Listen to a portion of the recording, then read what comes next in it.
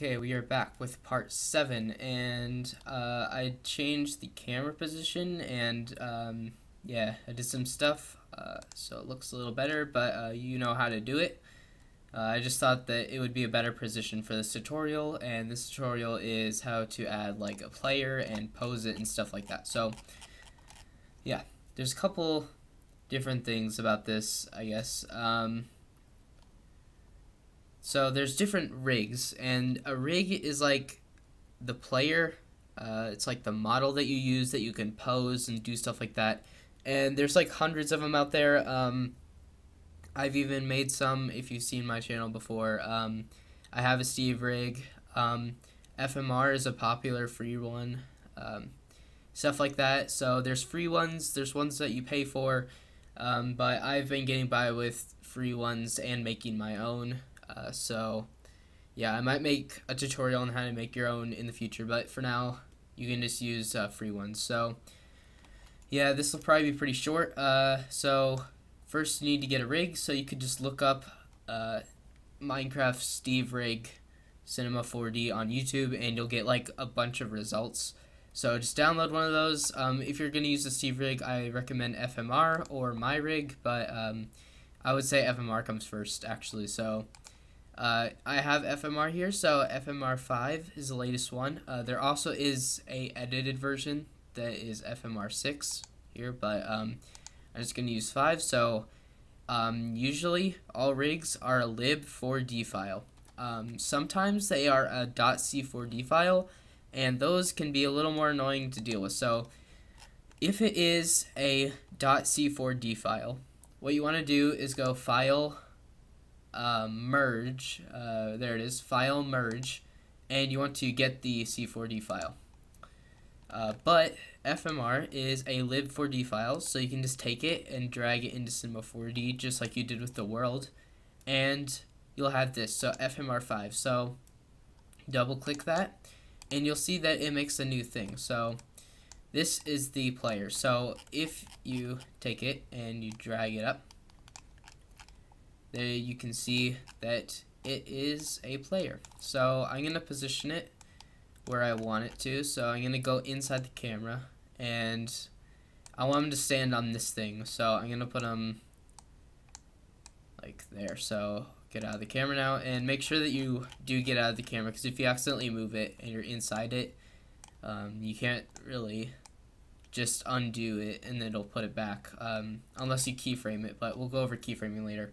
So here it is. So he's looking this way, and I want him to look over this way. So I'm gonna take it and I'm gonna rotate it. So I really haven't gone over moving and tools because I would think you would already know it, but just in case, rotation tool is here, scale tool is here, which I don't use much, and the move tool is here, and this is the selector tool. So the short key, or the shortcut for rotation, is R, and E is actually the move. So R and E, they're right next to each other, so you can just switch back and forth between the tools. So I'm gonna do R and rotate it, and let's say that you're not very good at getting it exactly on the number, or you don't want to spend the time like moving this like every few degrees to get exactly 90. What you could do is you could move it a little bit, and you see down here that this number changes. So it might not be the same for you, but left and right in this world here, so not really left and right, but moving around in this direction is on the H. So we can see that it's going up, or not up, it's going in negative numbers. So we want this to be negative 90, and that would be straight. So circles, let's see, half a circle is 180, and then half of that is 90, so yeah, 90. So if I wanted them to face this way, then this would be positive 90. You can see there's no negative anymore, so that'd be positive. But I'm not going to do that. I'm going to be negative. Or you have to put it negative, and you can put this wherever you want it. So make sure that you have it positioned on the block or wherever you want, and there it is. So you're probably like, this isn't my skin. How do I get my skin on there? So this if you click on this, there's just all this stuff down here. This is called user data, and what this does is it pretty much lets you customize it. And on here, some of the user data is actually on the face, like these circle things. Those control the eyebrows. But some of the other things, like skins and stuff, you control with this stuff over here, user data. So, like, we have scale, you know, skin, cape, some of this stuff, eye colors and stuff like that. So, I'm going to select my skin. So, there's skin, and then these three dots. So, I'm going to click on it. And I'm going to go to my Cinema 4D stuff folder, and I'm going to go to skins, and I'm going to select Steve skin. So, let's see. This Steve does not have eyes. That's kind of important. If you want to use the eyes on here, the skin that you use can't have eyes. Like, if I were to put, let's see, this skin on there, you can see that these, well, hold on. Let me turn off the eyes, and you can see that the eyes on there are different from the eyes on here. So, if you wanted to use the eyes on the rig, so you can open and close them, you'd want to remove these eyes here. So yeah, I'm going to set this to a different skin though. I want to use just regular Steve skin. So yeah, I just went in Photoshop and I like copied one of these colors and I just like drew over the eyes with a couple random colors, and there, it's done. So yeah, now it's Steve. If you want to, you could select another skin, but I'm just going to leave it at Steve. Now it can pose and stuff. So if you want Steve to have different colored eyes, you could drag this. Not all rigs have this, but and not all of them are gonna look the same either. They all are different. So, but I think it looks fine like this. So now we probably want to pose them because standing like this isn't that exciting. So I'm gonna pose them and I'm gonna make them like looking certain directions. So I'm gonna have them looking up like this, and we could turn his body a little bit. So yeah, you can see what these things are for. This rotates the body, and this rotates the head, and this one's kind of weird, but it's fun to use sometimes. And this also rotates the body, and then we have the hand controls. So this controls the hand, or the arm, I guess. And yeah, this is the mouth here, smile and frown, and then open and close like that. So that's how you do that.